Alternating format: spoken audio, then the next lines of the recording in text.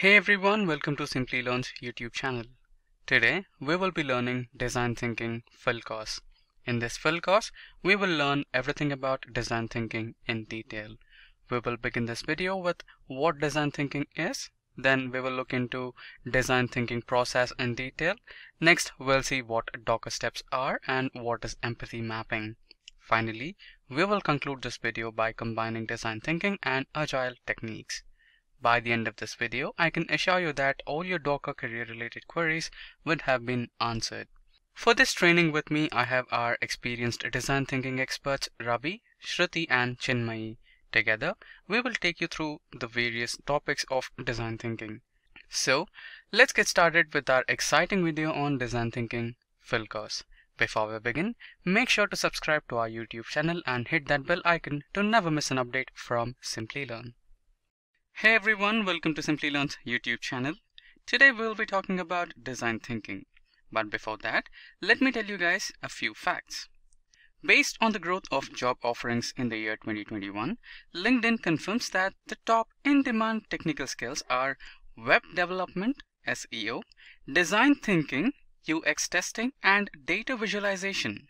Not just that, according to ZipRecruiter, the majority of design thinking consultant employees currently earn between $41,500 to $1,19,500 American dollars per annum, with top earners making $1,66,000 American dollars annually across the United States.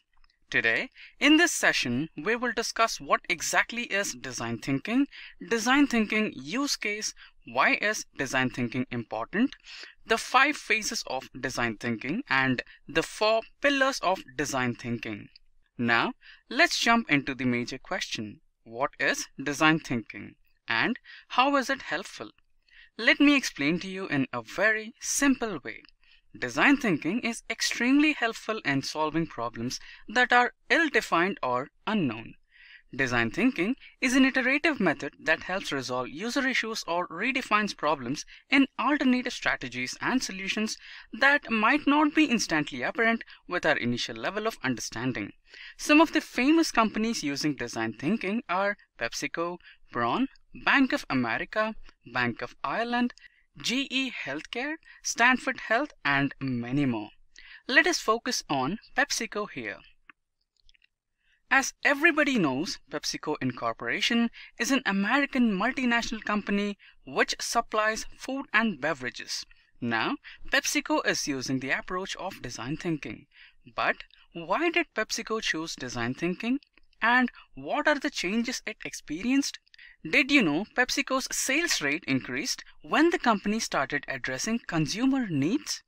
With the help of design thinking, the company communicated with customers and solved problems by collaborating with the teams and using innovative thinking. The company empathized with users to design successful processes, products, and services.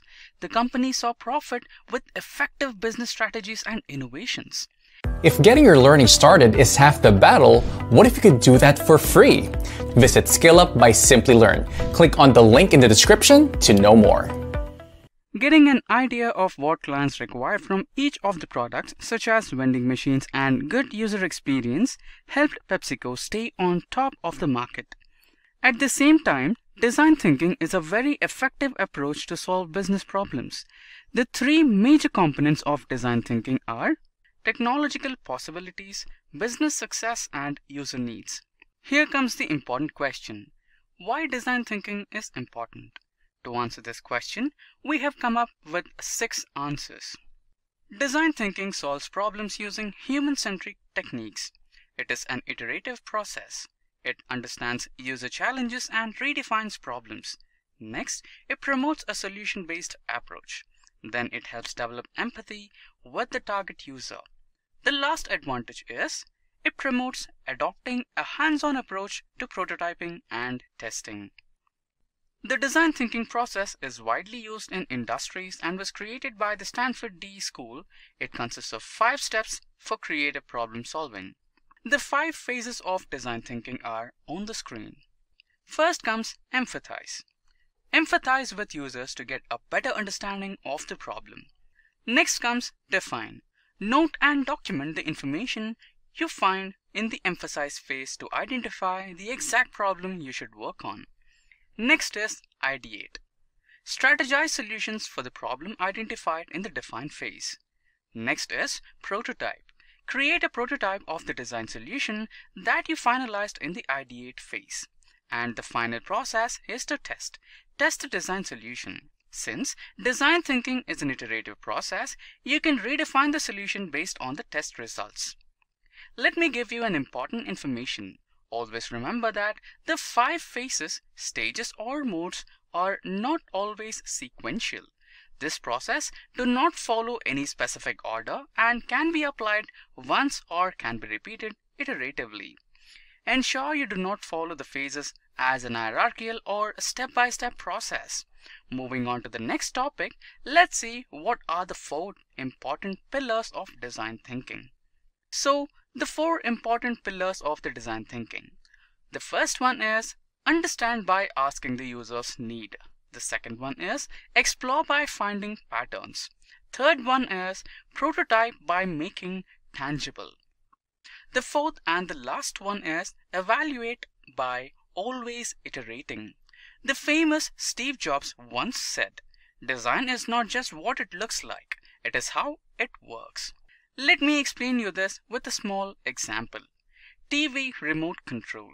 There has always been an evolution in remote controls. Earlier, people used universal remotes. The major disadvantage of universal remote is the complexity. The remote had a lot of buttons, which made an individual difficult to understand.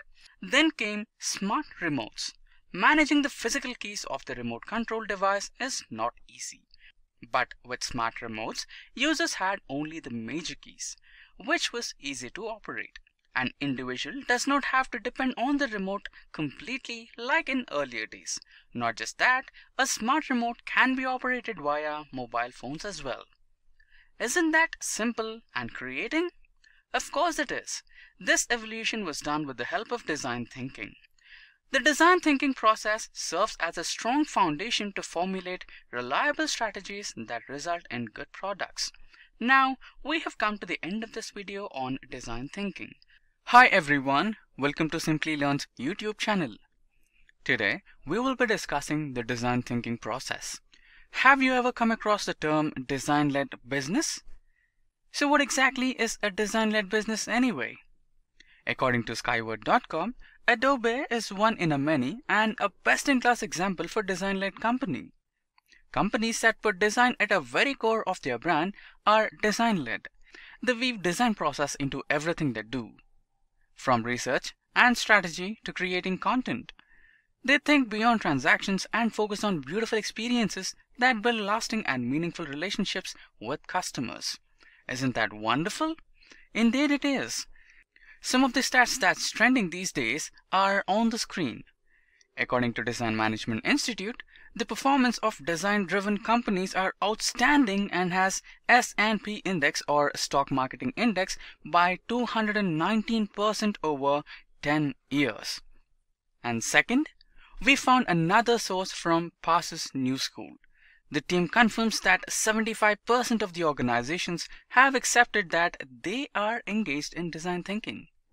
In today's session, we will discuss what is design thinking and design thinking process in detail. We will also understand the concept of design thinking with an example. So without further ado, let's jump into the major question: what is design thinking and how is it helpful? Let me explain to you in a very simple way. Design thinking is becoming an increasingly popular approach for organizations to solve problems. Design thinking manages to solve problems at its source. Now, let's understand design thinking with a class example.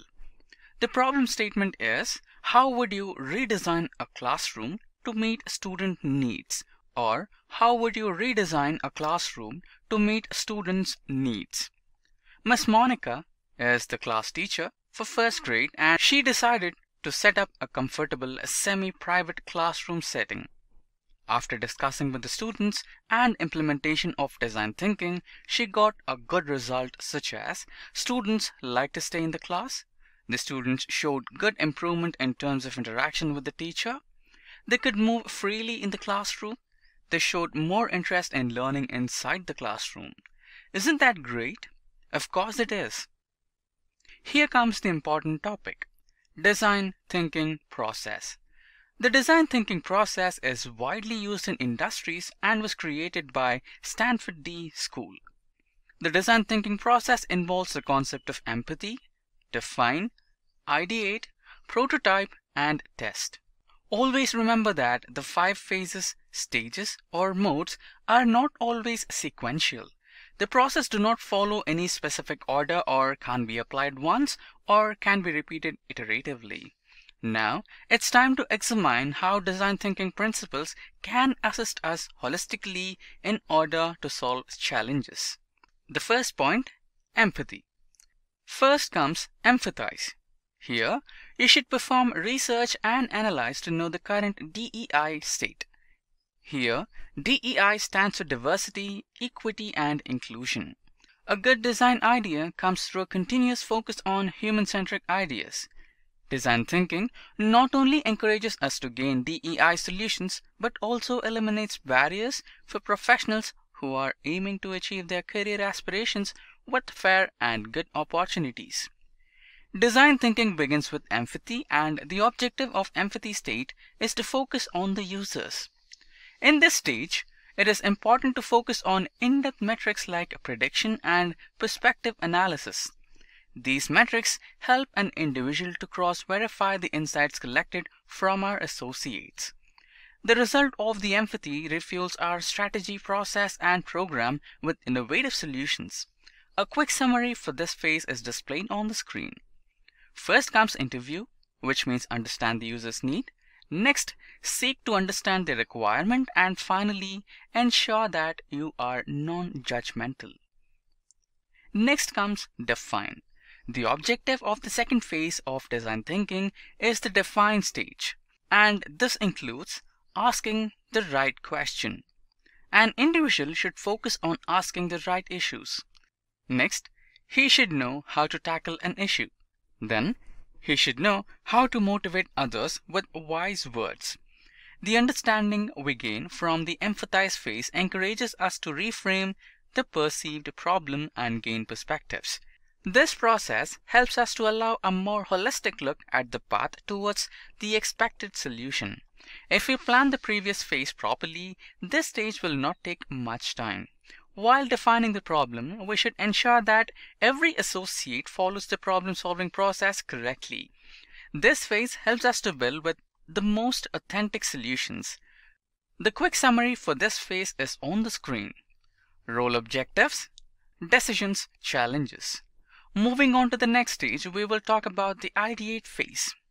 The objective of this stage is to accept different perspectives in order to solve the issues. Also, we strategize solutions for the problems identified in the define phase. In this phase, we should address divergent styles of thinking. We should be able to uncover more possibilities and accept maximum ideation. Later, we should consider convergent styles of thinking to manage an overall process and purpose. In this stage, we isolate solution streams and later merge and refine insights. A quick summary of this phase is displayed on the screen. Sharing ideas and prioritizing the ideas based on requirements. The next step is to create a prototype. Create a prototype of the design solution that you finalized in the ideate phase. Prototypes are advanced, mid to high fidelity wireframes with more visual details and interactions between elements of the design. Here comes the important question. What is the purpose of a prototype? So the answer is, prototypes show how something works. They depict functionality that may not easily be seen from a mock-up. They are useful for user testing. They are ideal for quick internal use and client feedback. A quick summary for this phase is on the screen. First is user testing. Next is quick iteration. The final step is testing. Testing can also be deployed on a live website or application. Different designs are sent to different users and the performance or usability is tested for each version. The design version that is found to be the most desired and usable is finalized. There are usability testing tools for optimizing the user experience in websites. Various tests can be run on a website with predefined user base. Now, let me tell you the tips for writing a user report. First comes details. Here, you have to give complete details of the test you performed. Next is clear. All information in the test report should be concise and clear to understand. Next comes specific. Do not elaborate on project tasks. Outline test outcomes and focus only on primary concerns. Then it's standard. Test reports should follow the standard template. This ensures consistency in all test reports. A quick summary of this phase is on the screen. First is understanding impediments. Next, we should know what solution works for the phase. Then comes validating and correcting the errors. In a design thinking process, a lot of people must be wondering, what is the goal of a design thinking process? Well, it's simple. The goal is to solve complex problems from a human perspective. The design thinking process focuses on creativity, innovation, and user centricity, helping you to come up with actionable solutions that are desirable for the user, viable for business, and technologically feasible. That was all about the process of design thinking. The design thinking process serves as a strong foundation to formulate reliable strategies that result in good products. If getting your learning started is half the battle, what if you could do that for free? Visit SkillUp by Simplilearn. Click on the link in the description to know more. Some of the famous companies using design thinking are PepsiCo, Braun, Bank of America, Bank of Ireland, GE Healthcare, Stanford Health, and many more. Based on the growth of job offerings in 2021, LinkedIn confirms that the top in-demand technical skills are web development, SEO, and design thinking. Today, in this session, we will discuss what exactly is design thinking and the 5 steps of design thinking with suitable examples, and in the end, we will have a look at a case study of Uber Eats. Now, let's jump into the major question. What is design thinking? What is design thinking and how is it helpful? Let me explain to you in a very simple way. Design thinking is extremely helpful in solving problems that are ill-defined or unknown. Design thinking is an iterative method that helps resolve user issues or redefines problems with the best solutions. Let's have a look at the example of design thinking here. As you can see on the right hand side, the Heinz company came up with a unique and beautiful ketchup bottle design earlier. But they received complaints from users like when the bottle is close to empty, the ketchup gets stuck at the bottom. To solve the issue, the company came up with a solution. The new upside down bottle was very easy to use and had no issues of wastage. Now let's talk about the design thinking process steps. These are the 5 steps that are essential for the design thinking process. Empathize, define, ideate, prototype, and testing. Let's talk about empathize first. The initial step to follow in the design thinking process is to pay attention to the client's requirements. A user or its team should consider the user requirements. In short, they should step into their shoes and try to find a solution to their problems in the best way possible. The initial step here is to research the user's needs in order to get success in the entire process. Here, for user research, the designer should collect more details about the problem. Along with that, he should also note down the solutions that users have already tried. Knowing what solution did not work for the users helps the designers understand what solutions don't work, and it also helps them prevent from repeating the same solution. Asking the right questions to the user is essential. So in this stage, it is important to gather all the necessary details related to the user in order to find a suitable solution that will meet his needs and expectations. In short, it's necessary to know how the user feels while interacting with a certain app or product. For example, some of the common questions in this stage are: is the user comfortable in using the Zomato app? Does he like the user interface? What are the challenges he's facing while ordering food? Does the design of the application evoke feelings of frustration? What emotions does the user go through when navigating this app? In this case, designers should hear the complaints and create products that satisfy the user and make their lives easier. Without the empathy stage, the design process lacks all important user-centric quality, which helps the designer reach the success stage rather than failing. The next step of the design thinking process focuses everything on defining a problem. Every detail is collected from the research performed in the empathy stage. Some of the highlights in the stage are: what problems and bottlenecks are users coming up against?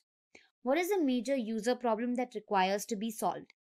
The define stage will encourage the team to gather useful techniques in order to solve challenges with the least difficulty. Let's have a look at the example for the define stage. A common problem for mothers is managing kids alone during crucial times. Now we need to come up with ideas for mothers where they can easily and quickly pick up groceries when they have sleeping kids in the car. Now you must be wondering, how can this be done? Well, this can be accomplished by collecting data, differentiating facts from opinion, consulting every piece of information and focusing on the major problem specifically, figuring out what expectation is violated, determining in which stage the problem lies. The define phase's output helps an individual build a clear and creative idea in a human-centered manner. From this stage, an individual will start to progress to the third stage, that is the ideate stage, by asking relevant questions that will encourage a person to develop ideas or solutions. After strong research on user requirements, it is the right time to step into the next phase of the design thinking process, that is the ideate process. This phase gives priority to creativity and ideation. In this stage, the designers will be performing ideation sessions and researching for new ideas. In simple words, the phase focuses on creative and curious activities such as brainstorming activity. Let's understand the phase with the help of an example. The problem statement is right on the screen. It says, a 20-year-old boy lives in a town and has a few requirements. Every day he wants to use a car for 30 to 40 minutes trips, hardly 2 to 3 times per month. Now let us look at the insight of this problem statement. The young boy doesn't prefer to own a car as it would be too expensive for him. Instead, he wants a solution where he can share the four-wheeler with others having similar needs. Here comes the important part. For the given scenario, let's look at what could be done in the ideation phase. Ask suitable questions to the user and come up with ideas based on their needs. Brainstorm your ideas with your team members. Uncover unexpected areas of innovation. Coming back to the question, as a subject matter, I would say that the suitable answer to this question is either using Ola Share or Uber Pool. However, the ideation phase's goal is to help the designer come up with strong ideas for the users. Moving on to the next phase, let us discuss prototype. In this phase, we can experiment and modify the errors found in the product. This phase is a mini version of the product. It validates solutions and tries to resolve obstacles. This stage has two types of prototypes. One is low fidelity and the other one is medium fidelity. Talking about low fidelity, it is a prototype suitable for the early stage of the process. However, medium fidelity is a prototype suitable for the last stage represented through storyboards. To explain this in a better way, let me give you an example. When the first version of the Apple Watch was launched in the market, that is in April 2015, it was a smaller version than the prototype model. In fact, the prototype of the Apple Watch was a full-sized iPhone with a Velcro strap attached to it. Thanks to the prototype phase, which gave another chance to the designers to come up with a better Apple Watch design. Now comes the last phase, testing. Once prototyping is done, we move to the testing phase. This stage gives importance to the user feedback based on the prototypes we have created. After your prototype is done, present it to your real users and get their feedback. Basically, in this stage, the user's feedback on the prototype stage is considered and improvements are made in the testing phase. These improvements help the designers redefine the original problem statement and offer new ideas and solutions. In this stage, it isn't necessary to just work on the prototype phase.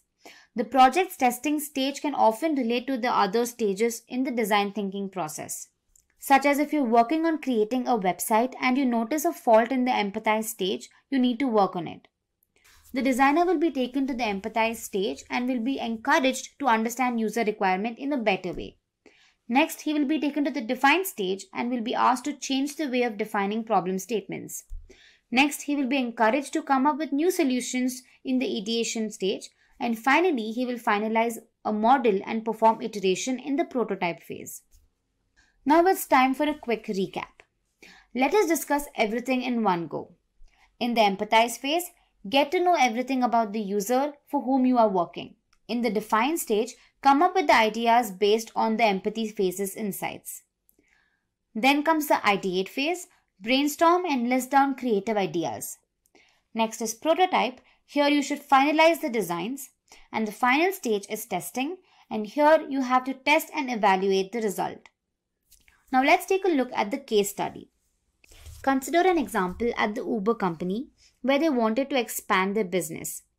They wanted to find customized and affordable food rate at the tap of a button. They wanted to launch an app for food lovers to build their social community. So what did they do? How did Uber Eats become popular? Uber Eats adopted design thinking by innovative thinking, where the team first gathered user requirements and collected data. The walkable program is where they physically visit locations in the city to study the food, people, and culture. In short, the team focused on defining problems. The team understood the different perspectives of every user and came up with ideas. Next, they opted for order shadowing. The team tests their prototypes by watching their customers' real-world experiences. Fireside chats is where they invite delivery partners, restaurant workers, and clients to work upon the feedback received on the application. The design thinking process has received good response because Uber Eats now operates in over 80 cities globally and is still on the rise. We as designers are completely unaware of what our users feel or how they think. Not even an expert can say what exactly is going on in users' minds. We can only perform research, observe, question, and surmise, and when we take the time to understand them better, we can empathize. We need someone to come up with an effective solution for the challenges we are experiencing. So what do you think would be the best solution in this case? How do our problems get resolved? Empathy plays a key role here, which uses the technique of empathy mapping. With the help of empathy mapping, you can build rich insight which helps you to figure out genuine problems or issues that your client may have right now. Hi everyone, welcome to yet another video by Simplilearn, and today we will be talking about empathy mapping in design thinking. If getting your learning started is half the battle, what if you could do that for free? Visit SkillUp by Simplilearn. Click on the link in the description to know more. In today's topic, we will be discussing what is empathy mapping, what are the 4 quadrants in empathy mapping, what is theming, and difference between one user and multi-user empathy mapping. So what do you think empathy mapping in design thinking is? Well, visualizing a user's behavior in an empathy map helps UX teams or designers align on a deep understanding of end users. In short, an empathy map is a system to outline and imagine what a designer thinks about a specific user. The process draws out the information everyone has about the user to arrive at a common understanding of the user. Now, let's have a look at the format of empathy mapping. In design thinking, empathy maps are divided into 4 quadrants. The quadrants are say, think, feel, and do. Empathy maps are used to gain a 360-degree perspective on what a user says, thinks, feels, and does. Empathy maps offer a glance into who a user is as a whole and what they feel is different from what they say, think, or do. Now let's understand the 4 quadrants in detail. Let's first talk about the say empathy map. The quadrant contains what the client says. Preferably, it contains verbatim and direct statements from research. Next is Empathy Map Think Quadrant. The Think Quadrant emphasizes what the client thinks about their experience. It gives special consideration to what clients think but may not be eager to vocalize.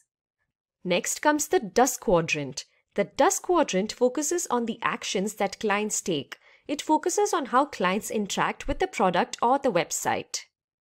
And finally, let's talk about the Feel Quadrant. The Feel Quadrant emphasizes the consumer's mental state. This is frequently expressed using an adjective and a short sentence describing the setting. Here on the screen, you can look at the examples of the empathy map where we have separately mapped out the nodes. First, sketch your users in the center and write the person's name along with their description. Now let's talk about the quadrants. In the set quadrant, we can notice statements like, I was expecting something different, I want something reliable, what do you think? Likewise, each quadrant has a different example and these examples are different from every quadrant. Once you finalize the notes, it's time to work on the themes. Now we have the 4 quadrants and we know what users feel and what they do. But how can we move forward with data and what should be our next step? This is where the theming part comes in. Once we have the quadrants data, remember to divide them into categories. You now need to work through one section at a time and find themes. For example, as you can see on the screen, we have notes on the quadrants and each note focuses on the same topic but in different ways. So put them on top of each other and draw a circle around them. Themes guide you to focus on the key areas that need attention. Through this, you can look at major user problems and notice how they might map to your user journey. Or you can create problem statements that will then go on to drive personas. Considering 4 quadrants, you can round up the notes that are quite similar. Here, the themes with the majority of similar questions should be your target to focus on. In short, once you complete interviewing your clients and create themes, you will know what questions to focus on and what not to. Moving on to the next topics, let's see the differences between one user and multi-user empathy maps. Empathy maps can be implemented upon either one user or multiple users. Let me discuss with you in detail. An individual mapping focuses on a user interview or a user's log, such as diary study. The designer completely observes him in order to understand the user problem. Next, talking about aggregated empathy maps, it focuses on a user segment rather than focusing on a single person. Aggregated empathy is designed by combining numerous empathy maps from users who meet similar behaviors and can be grouped into one segment. The empathy design thinking process serves as a strong foundation to formulate reliable strategies that result in good products. Did you know that IDC has confirmed 30 to 35% of IT projects still fail?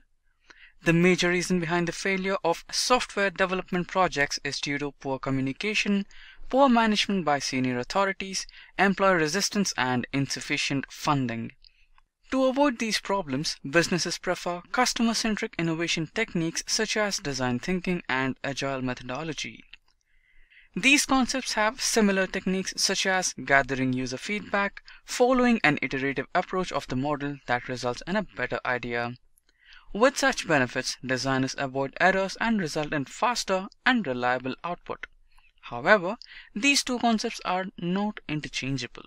Hi, welcome to Simplilearn's YouTube channel. Today we'll be discussing the design thinking and agile development. Let us see how these two techniques can be implemented together. Now, without further ado, let's get started with the tutorial Design Thinking and Agile.